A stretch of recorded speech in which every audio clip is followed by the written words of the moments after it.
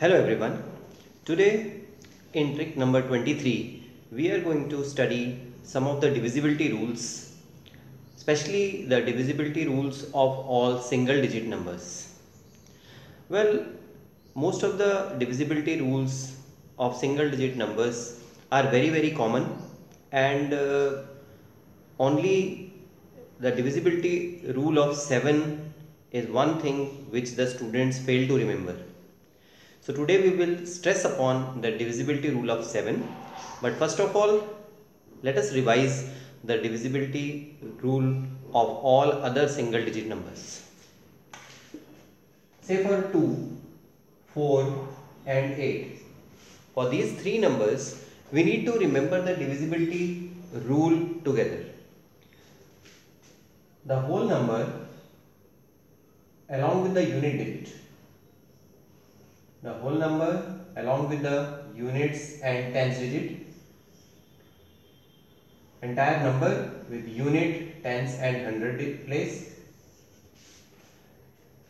For 2, 4 and 8 we just watch numbers from the right side. For 2 we only have to inspect the unit digit of the number. For 4 the number at the tens and the unit digit. And for 8, 100, 10 and unit digit.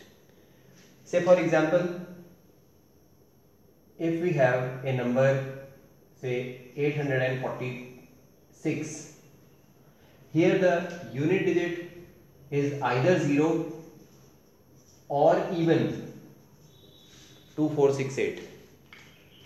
Here it is 6, so the number is divisible by 2. We have to just see the units place. For 4 we see the number at the tens and the units place. For example, suppose we have 1, 2, 3, 4, 2.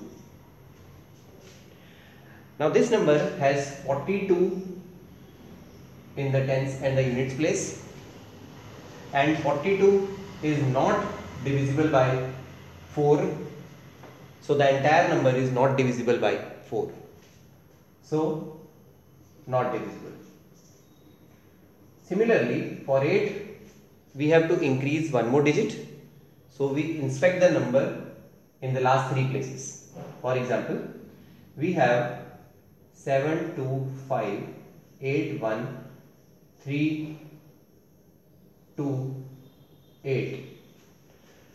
Now, this is a very big number, and when we have a rule for the number, it is easier to inspect. Now here we have 328 in the last three places, and 328 is divisible by 8.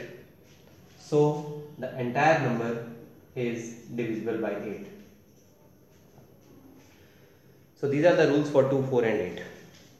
After this we have the rule for 3 and 9.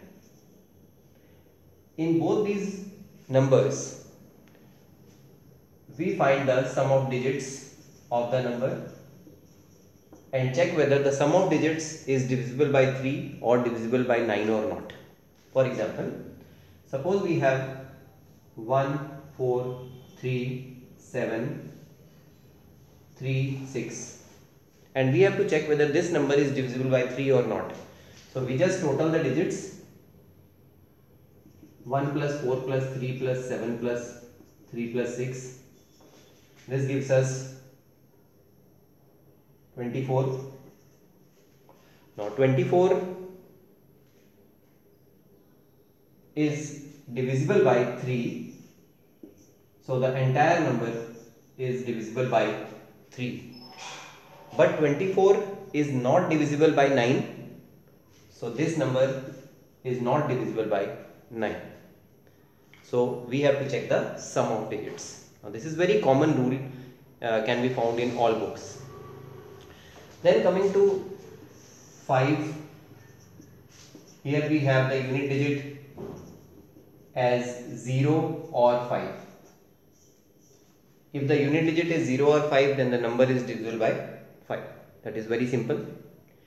And for 6, 6 is 2 into 3. So if the number is divisible by 2 and 3 both, then the number is divisible by 6 also. So this completes all the numbers of single digits except 7.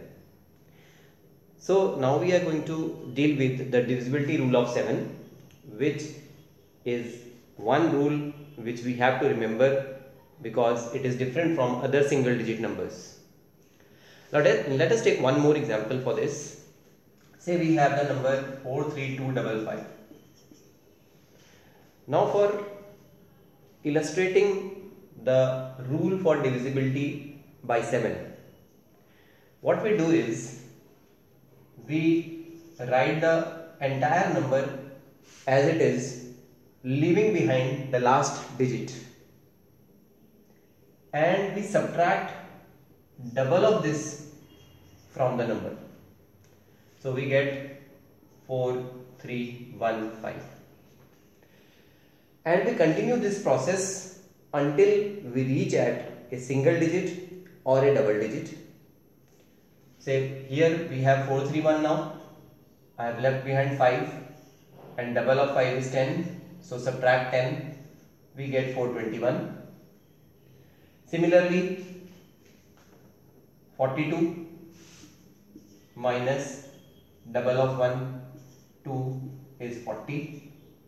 Now this number 40 is not divisible by 7, not divisible by 7.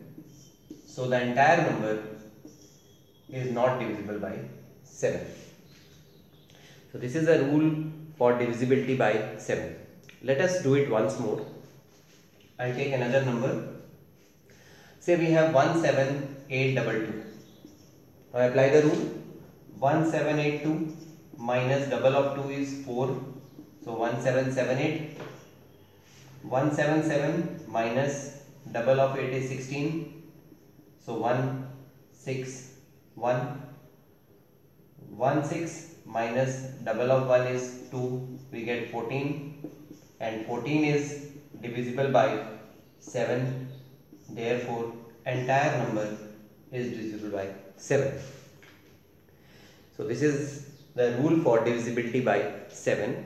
When I am illustrating the steps, I am taking 20 seconds. But when you solve this in competitive exams, you don't have to write the steps. You can do these calculations mentally by looking at the question paper itself and arrive at the result whether the number is divisible by 7 or not. So this completes our module on divisibility rules of all single digits. One or two very interesting facts in divisibility.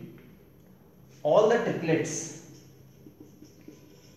like 111, 222, 333, etc.